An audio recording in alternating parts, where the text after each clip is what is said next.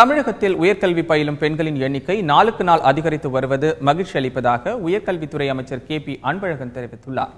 சேலம் பெரியார் பல்கலைக்கழகத்தின் 16வது பட்டமளிப்பு விழாவில் கலந்து கொண்டு பேசிய K.P. அன்பழகன் ஆராய்ச்சி கல்வி பயிலும் மாணவர்கள் எண்ணிக்கையில் நாட்டிலேயே தமிழகம்தான் முதலிடம் வகிப்பதாக தெரிவித்தார். மேலும் தரமான கல்வியை புகட்ட தமிழக அரசு பல்வேறு நடவடிக்கைகளை எடுத்து வருவதாக கூறியவர் பெண்களின் கல்வி நிலையில் தமிழகம் முன்னிலை வகிப்பதாகவும் தெரிவித்தார். விழாவில் தமிழக ஆளுநர் வித்யாசாகர் ராவ், சென்னை உயர்நீதிமன்ற நீதிபதி சுந்தரேஷ் உள்ளிட்டோர் பங்கேற்று மாணவர்களுக்கு பட்டங்களையும் பதக்கங்களையும் வழங்கினர். மொத்தம் 54,125 பேருக்கு பட்டங்கள் வழங்கப்பட்டன.